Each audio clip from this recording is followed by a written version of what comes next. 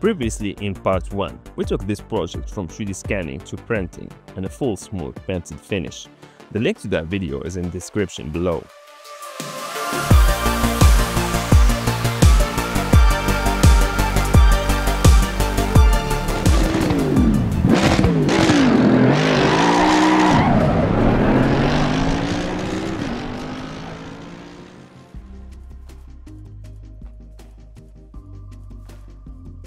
To create a dashboard inspired by the AMG design, I opened 3ds Max and began modeling both speedometer and RPM gauge from scratch.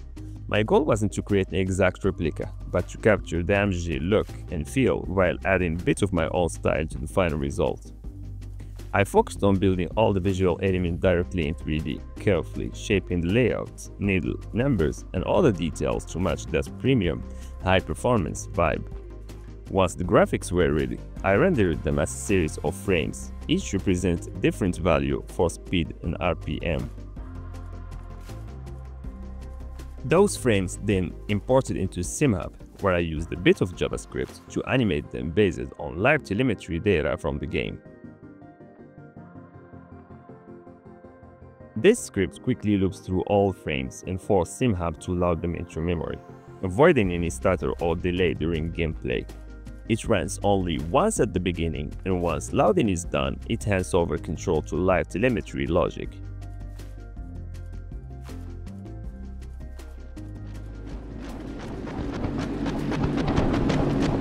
Green light, give it okay.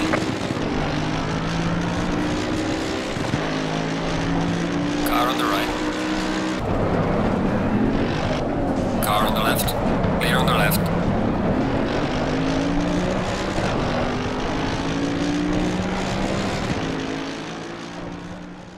For the animated background, I used the Blackmagic Fusion to design and animate the motion graphics. If you are more familiar with After Effects, you can achieve similar results. For the rest of the layout elements, like icons, labels, and textures, I used Photoshop. Once all the assets were ready, I imported everything into SimHub, where I connected them to real-time telemetry data from the game, using JavaScript expressions. This allowed me to drive the entire interface with live game data. One of the main challenges I faced during this project was on the electronic side. I used 12V LED buttons for the physical build, but the Pro microcontroller I was using operates at 5V logic. That creates a voltage mismatch, and directly connecting the buttons will have damaged the board. So I started with the .matrix perf board for flexible components. As the brain of the project, I used an Arduino Pro Micro, which handles all the input processing.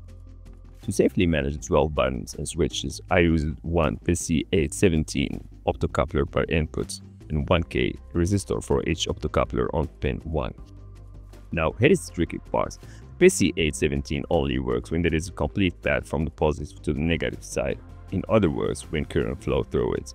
But in my setup, the button's LED can be switched on or off using a separate switch. So if the LED is off, no current flows through the circuit, which also prevents the optocoupler from working. To make the wiring functional, I connected the ground from the source power directly to pin 2 of all optocouplers. Then for each button, I only used one wire as the signal line, which carries the positive 12V. This wire comes directly from the button and is connected to pin 1 of its corresponding optocoupler. Now I can't turn the LED on or off without affecting the signal going to the optocoupler, because the positive line is always present and the switch only casts ground connection to the LED. The internal LED inside the PC817 turns on, triggering the output side and signaling to Arduino Pro Micro that the button was pressed. For the wiring, I used something called matrix wiring, which connects all buttons in grid of row and columns. One side of each button is connected to a row and the other side to a column. In my setup, the row wire goes to pin 4 and the column wire goes to pin 3. When a button is pressed, it connects a row and columns together, and that's how the Arduino knows which button was pressed. I also added a small 101 ceramic capacitor between pin 3 of each optocoupler and Arduino's ground, hoping it will help stabilize the signal. But it wasn't very stable, so I later switched to a better solution, which I will explain later in the video.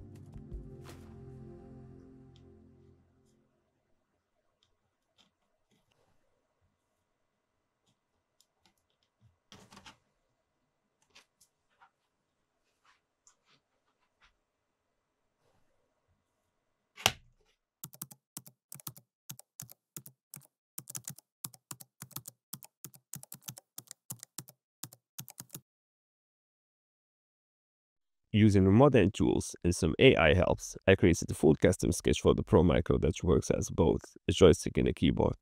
This allows me to send regular game inputs as well as system-level commands like muting Windows audio directly with a dedicated button using media key functions. Since I use latching toggle switches in my project, similar to those found in real GT race cars, those switches stay physically in the on or off position. But in sim racing, that behavior can cause issues. So I set them up as momentary switches, sending a short signal only once when flipped on or off. One of the main issues I faced during this project was ghosting and flickering in the matrix. The wiring is very sensitive to voltage fluctuations, and even a small electrical noise or unstable grounding can cause false signal or rapid flickering. To help identify the issues, I used a tool called the iView to monitor the button press history. In this example, I wasn't pressing any button at all, but the matrix was still randomly triggering input. The issues was caused by electrical noise coming from a low-quality power adapter. That noise affected the ground line, making the matrix behave unpredictably. Matrix circuits are very sensitive. Even slight voltage instability can cause ghosting or flickering, where the system thinks buttons are being pressed when they are not. I wasn't really satisfied with how this hand-wired PCB looked, so I decided to level up and make my first professional PCB. After a bit of research, I found that using a laser machine is one of the best ways to trace a circuit at home. So I ordered one and jumped in Fusion 360 to start designing. I made a few changes to the original circuit. I removed the capacitors and I added diodes on pin 3 with the strip side of the diode facing the PC817. This new board will be double-sided.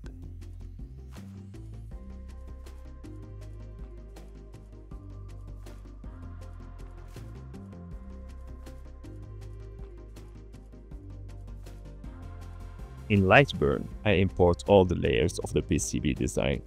This software lets me control the laser's power, speed, and frequency. Making a PCB with a laser isn't a simple task. Too much power can burn or damage the cooper. That's why it's important to test and fine-tune settings carefully. The process begins with the cooper board. Clean it thoroughly using alcohol to remove dust, grease, or oxidation. A clean surface is key for getting sharp, accurate laser traces with an ungrabbing circuit.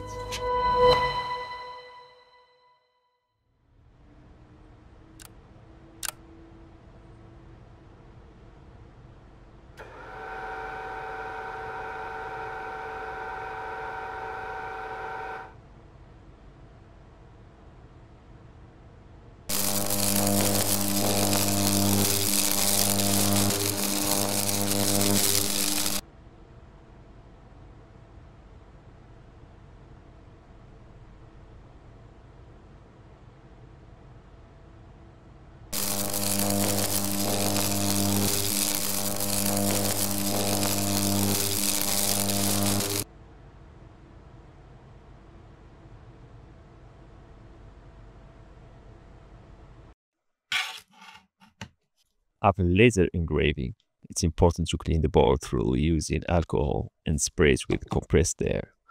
Tiny copper particles can accidentally connect to circuit paths and cause shorts. You can also use multimeter to test all the traces before moving forward. Once everything is checked out, it's time to apply the solder mask to protect the copper. I usually apply first thin layer to fill the engraving lines, cure it under UV lights for about 5 minutes, then apply a second coat for better coverage and durability. To apply the solder mask properly, I use the fine nylon mesh like the kind used in screen printing. It helps spread solder mask evenly and push into the engraved lines without leaving too much on the surface. This gives a clean finish and a better protection for the cooper. After curing the solder mask, I put the board back onto the laser machine for one last pass. This step is important to retrace the cooper path on both sides and also to engrave the labels and text directly onto the board. This makes the PCB easier to understand and gives it a more professional look.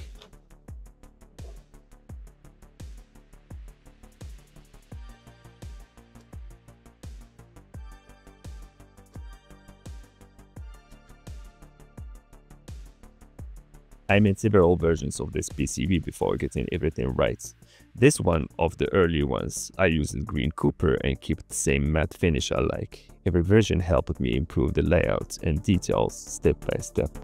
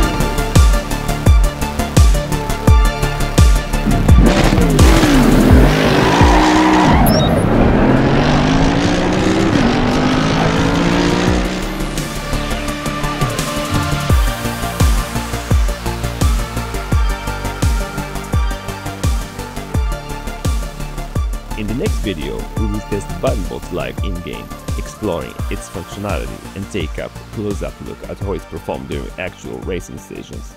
If you found this helpful or inspiring, don't forget to like, comment and subscribe to support the channel. Thanks for watching.